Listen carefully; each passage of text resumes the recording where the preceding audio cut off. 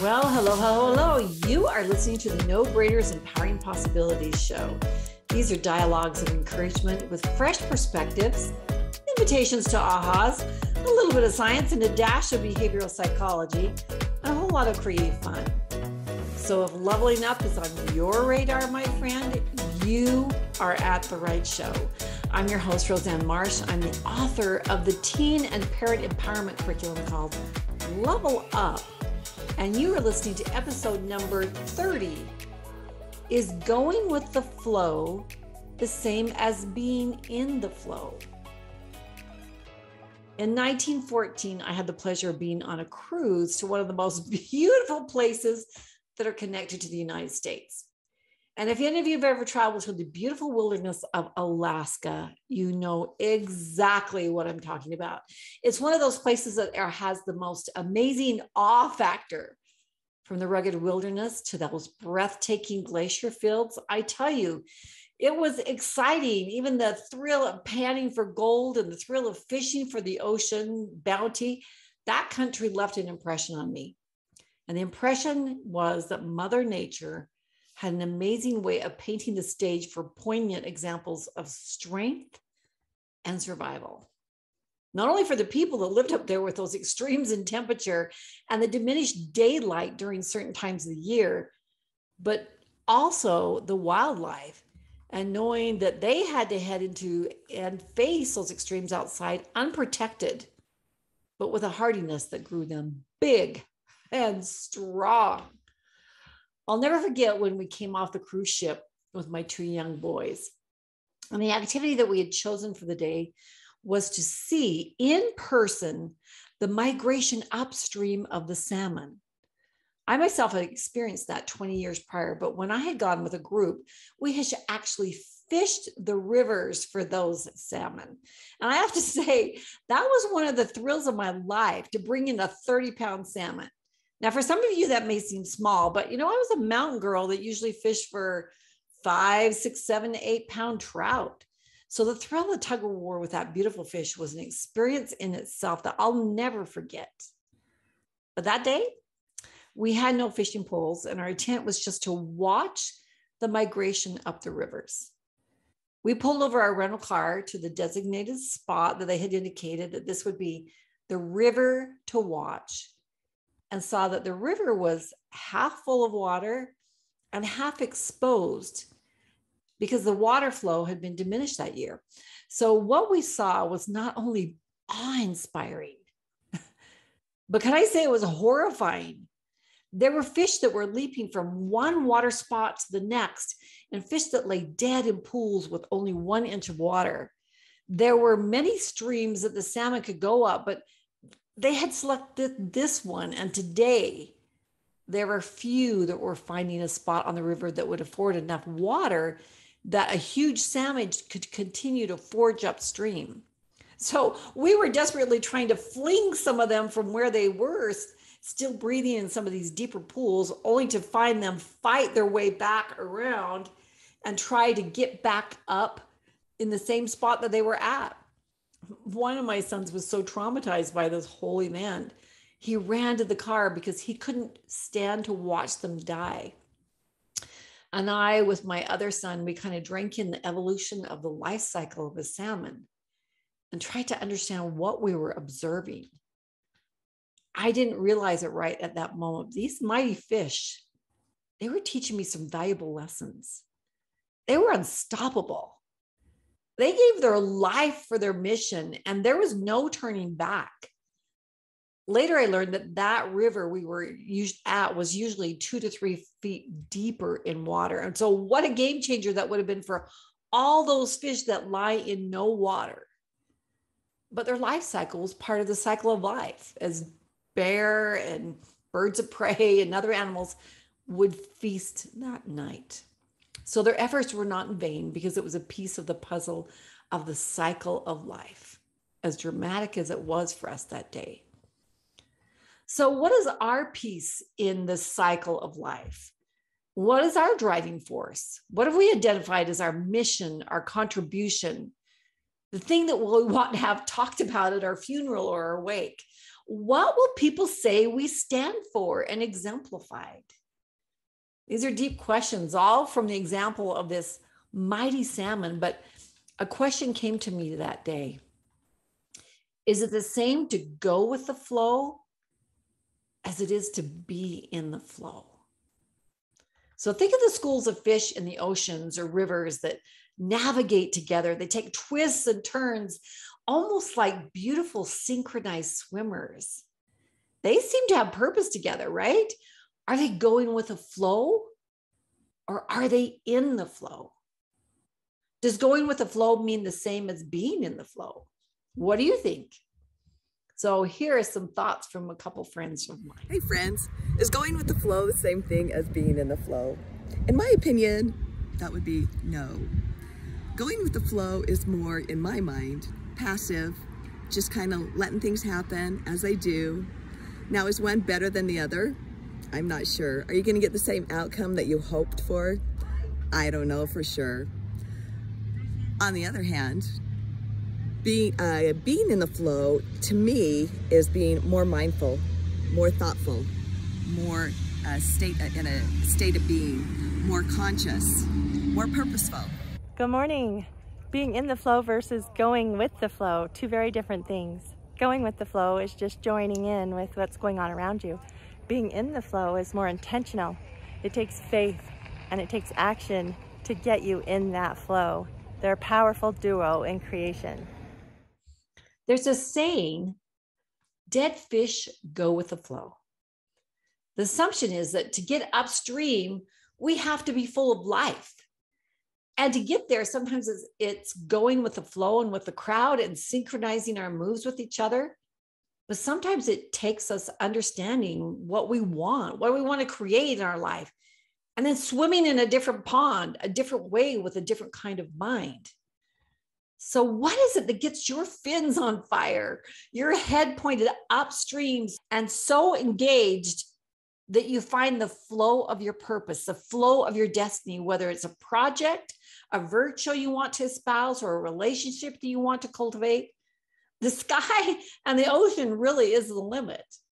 So today I want to explore flow using the acronym of F.I.S.H, F-I-S-H, since we're honoring our salmon friends in today's show. So when we want to go for something, when we want to accomplish something, when we want to become something, the flow to be something, first of all, we've got to find a goal. Find a goal, a target, the mission, the destination. And then we're going to visualize. Yes, visualize where you're going. It takes creating an energetic blueprint to then bring it down on paper or on a computer to bring it to life, the thing that's in your head.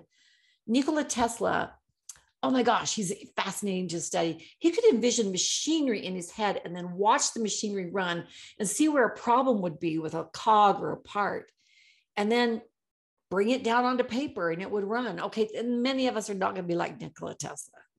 And we put something down on paper, though, we can see what needs to be fine-tuned. We can dissect it into manageable pieces, and we can assign timelines. So go back to the salmon. Their mission was internalized from when they were little. They survived in the fresh water, but their internal GPS led them to the seas and the oceans where they could feed, fatten up, and get all the nutrition that they need while they were at sea. But then that same internal GPS that led them to the sea, that led them, was going to lead them back home where they started their life. That same internal compass that led them down the streams, memorizing the smells and attributes of the rivers and the streams, would be that same compass, that guidance system that would lead them back up that same stream against resistance, against odds, against competitors, against the unknown. And they would go forward because they had a goal, a target, a mission, and a destiny. Now, I invite you to consider, we too have an internal guidance system. We were birthed into this earth. We left our home. For those that believe in a pre-existence, for those who believe in a life after, when we get really still and allow. There are signals, promptings, helping us, trying to guide us home again. We may be veiled from our afterlife, but for those that believe, there is help to help our guidance system or get it to where it can be. So there is that goal, that target, that mission or destination, but let's take it to the pond where we are currently swimming. What is that project, that attribute, that mission, that idea, that creation that you feel in your heart, in your head, and you desire and you want to do? When you get quiet and meditate, envision and dream about it, what does it look like, smell like, taste like, feel like? What does it sound like? Because you have to know what it is so that when you arrive, you will recognize it. Unless we define it, we could create any old thing. And when we think, man, this isn't really what I was expecting. So create what you want to expect, right? The salmon knew they were in the right course going upstream because they could see it, they could smell it, they could taste it, they could touch it, they could feel it. They memorized that on their way down to the ocean. That's how they knew they were in the right stream. That's how they knew they were in the right course. And when they were off course and needed to go a different direction. Is that not fascinating? So a goal undefined, a destiny undecided, a mission undiscovered leads us in circles. Traction happens with forward motion. So there are lots of different ways that we can gauge whether a goal is the right thing, a good thing, the thing we should do.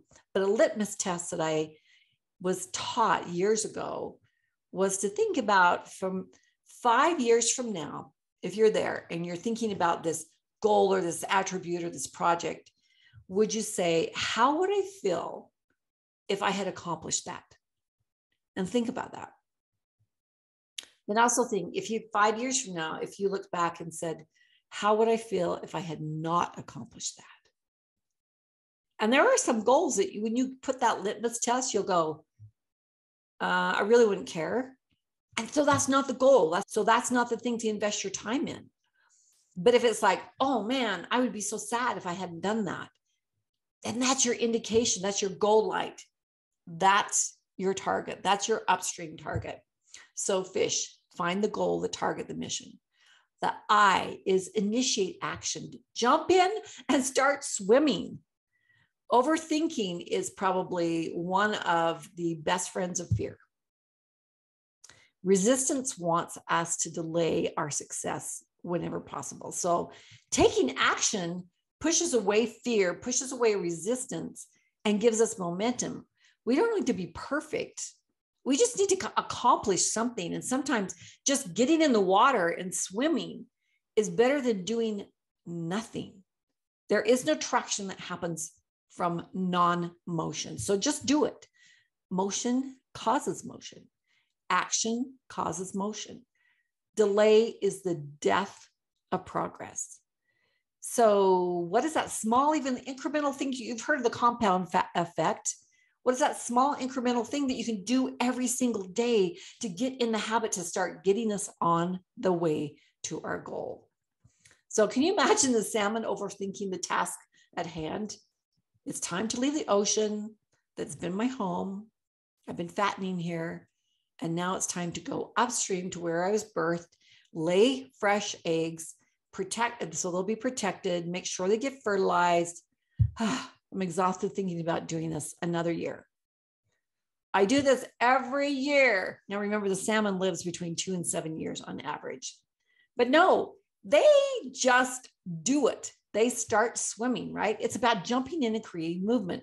Once we start to move, we can get traction. And even if we have to change course, it's easier to turn a moving car than it is a parked car, right? It's not about working harder. It's about working smarter. And so as you look at the fish that seems to be almost still in the water, he's not struggling to stay static. He's designed to go against the flow. In fact, as his head is facing upstream, it's because it's how he breathes the oxygen, because the water comes in his mouth and goes out his gills creating an oxygenation from the opposition or the force that's coming after him. It's his facing into the opposition that enhances his life. Sometimes we get so overwhelmed when we look at the entirety of a project and the scope paralyzes us with fear. But that fear is resistance. A way to overcome this fear is to work backwards. Start at the finish. What's finish going to look like? And then work backwards, diagramming out incremental steps and management chunks. And then it's easier as far as. But we have to initiate action. Dory, I love from Finding Nemo. She said, just keep swimming, just keep swimming. That's what we do. We swim, right? She didn't say, oh, leave yourself open to predators, hide in the coral and starve to death. No, she said we swim. We just get swimming. So if we go with a flow, it's going to take us wherever the current is leading us. But what if it's not where you want to go or need to go? But if we get our fins flowing, if we get our fins going and initiate that action, we'll know if we're on the right course. Okay, so that was F.I. S is stop self-sabotaging. No one gets everything right the first time. Don't be so hard on yourself if you don't immediately succeed. Learn from your mistakes. Just because you failed at something doesn't mean you're a failure. Remember, FAIL, F-A-I-L, stands for first attempt in learning. Isn't that kind of freeing to look at FAIL that way? Learning from your mistakes along the way, along with positive self-talk.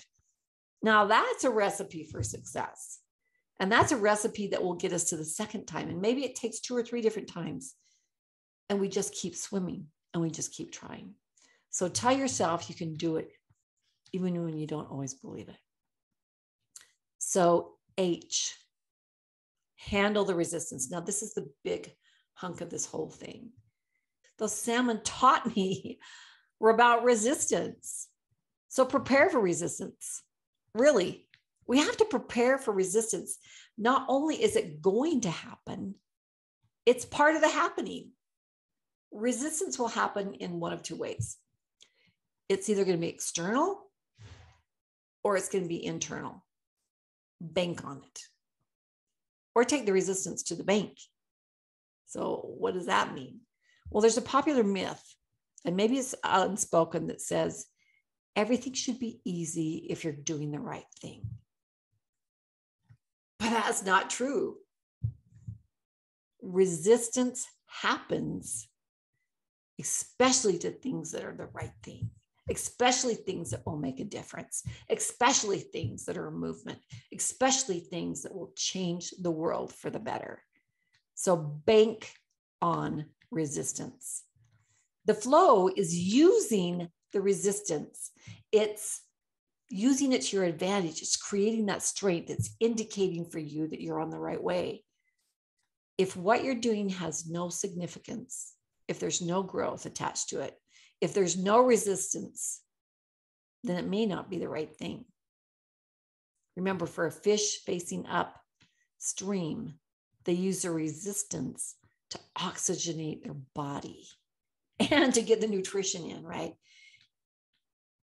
But when we talk about resistance, the internal or external, internal resistance, one of the things we talk about is our comfort zone. Our brain is wired and our subconscious is wired to keep us in a place of familiarity, a place of comfort. And when we stray from that, when we start getting out of our comfort zone, when we start changing things, when we inch towards the unfamiliar with the things that make us uncomfortable, we retreat or we halt. In that analogy, it's like we hit against a rock in the water, a dam in the stream.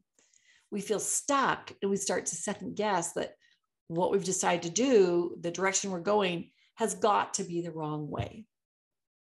And that's not the time to back off, because that's the time when we know that we've hit the boundaries of our comfort zone. And that's the place of the greatest growth. That's when there's a place of expansion. That's not the time to stop. How many times in our culture or environment have we been taught that if it's uncomfortable, then don't go there? But there are some insidious and evil things that are dangerous when we have to be aware of those. And we're not talking about that. We're talking about resistance. And when we can put off a little bit of uncomfort and sustain ourselves, we can get on the other side for that long-term goal. Sometimes resistance comes from the external, it comes from others. And we need to judiciously use the advice that comes to us, because we do have those who have our best interest of heart. There are those that have some clarity and things to consider. But we have to realize sometimes it's the people closest to us that can keep us back from doing those things that we know is a dream in our heart, or to see the possibilities where no one else has ever created them. Thank goodness Albert Einstein didn't listen to all those who made fun of his lack of formal education when it came down to his pursuit of becoming a father of science, right? Think of all the inventions of convenience that we have now. When someone said, that's impossible, that can't be done, but yet it exists today.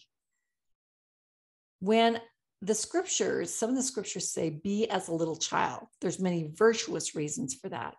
But also it's the child's mind, it's the imagination where there's no restraints or protocol.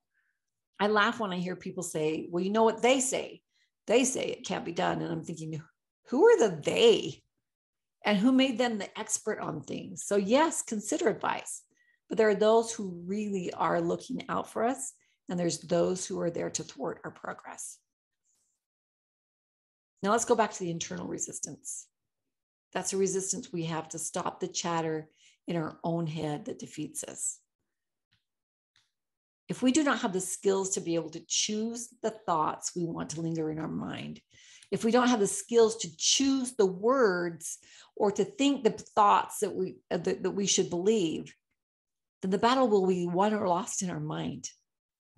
A level up, we have a pretty deep dive into words and thoughts and actions and developing those skills.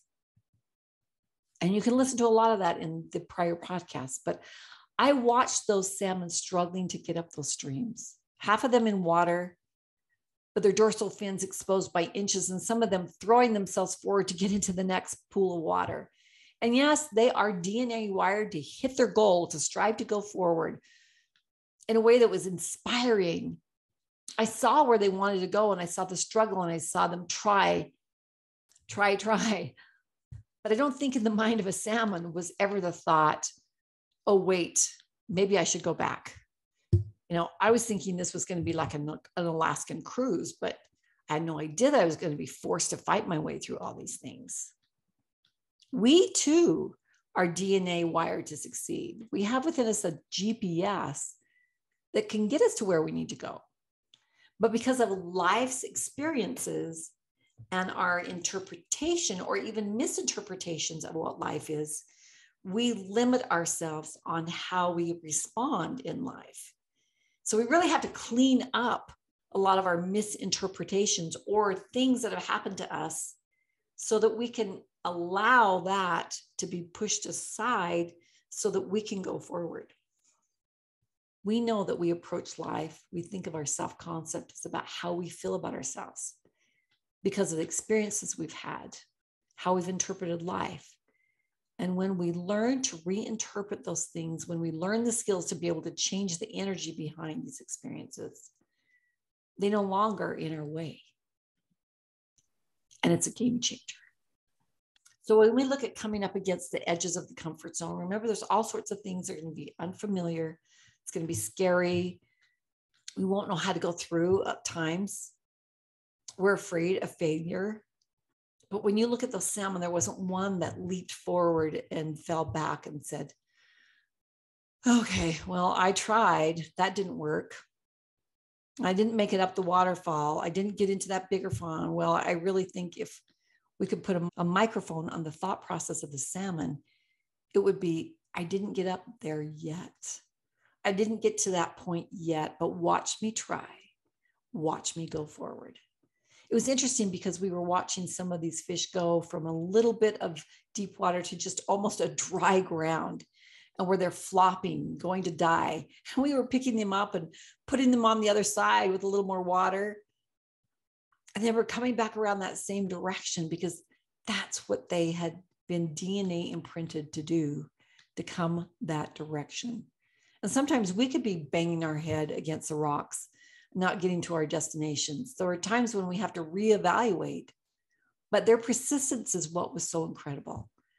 I mean, it's indelibly impressed on my mind, the visual that I saw, that I smelled, that I witnessed. And for those that had already died earlier, the persistence of their strength, their determination, their focus. If only our minds could embrace that same thing, if only we knew our worth and our mission and were so driven and persistent and not worried about failing and not worried about what somebody else thought was dumb stuff. But imagine what we could spawn, the ideas we could spawn, realizing that there is going to be opposition. And we prepare ourselves and we get our internal GPS focused there. Think about one of your goals right now. Because life is short and the clock is ticking, and it's time to get moving. It's time to get swimming, my friends. More than ever, the world needs exceptional people with courage to deliver their gifts in a positive way. If we go with the flow, it's going to take us wherever the current is leading us. If it's not where we want to go, then we need to have a burning desire to do something different, to fish. Find a goal, a target, a mission. Initiate action by swimming. Stop our self-sabotage and handle the resistance. Being in the flow is about becoming. It's about being present. It's about experiencing. That only happens when we get our fins in action. The pearls we can find along the way can only be found when we get swimming, when we are present, when we are looking for them. My friend, your upstream adventure is calling you. Are you going to stay with the flow? Or are you going to get into the flow? Thanks for tuning in today. I'm confident that your flow can be found when you fish. We'll see you next week.